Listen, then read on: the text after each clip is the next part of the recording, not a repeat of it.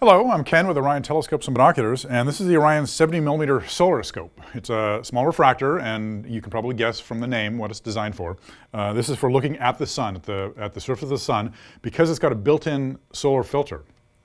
Now, a lot of telescopes you can add on a filter by attaching a white light filter, but this one's built in, and it's a safer way to do it because this thing is not going to come off. Nobody's going to go up to the top and say, hey, what's this screw, and take the thing off, or maybe it's not the right fit.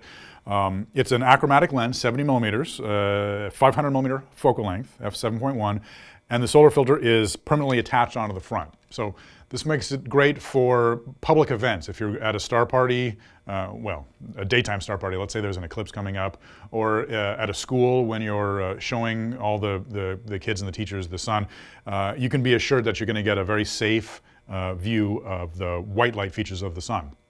For attaching the telescope to a tripod, you've got this narrow dovetail adapter on the bottom, and this is the Vixen style. So any mount that's capable of attaching a Vixen rail will work with this.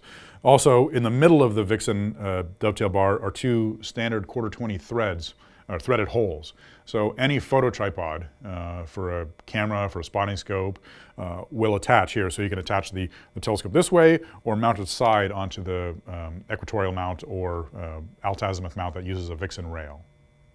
All right, I just wanted to show the telescope attached to a mount. This is our solar tracking mount, and it uses the Vixen rail. So it just slides in, clamps down, and you're good to go.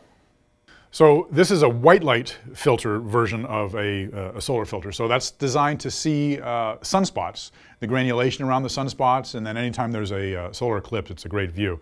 But you don't have to wait for an eclipse to see this. Any time of the year there's any number of sunspots traversing the surface of the sun, and this will allow you to see them.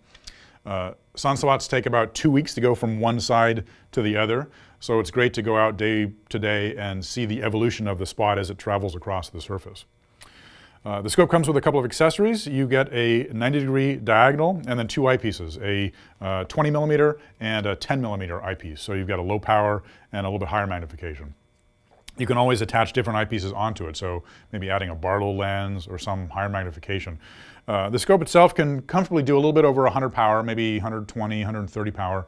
Though you got to watch out during the day when you're looking at the sun, the atmosphere is not very calm, so higher power is usually a little bit harder to do because of the distortions in the atmosphere. Like if you were out on a parking lot, the sun's been cooking the asphalt, and you get this heat waves coming up. So the best way to view the sun with a solar scope is over a grassy area, maybe near a body of water, anywhere where the atmosphere will be more stable. All right, well, there you have it. This is the Orion 70mm Solar Telescope. Thank you very much. Clear skies.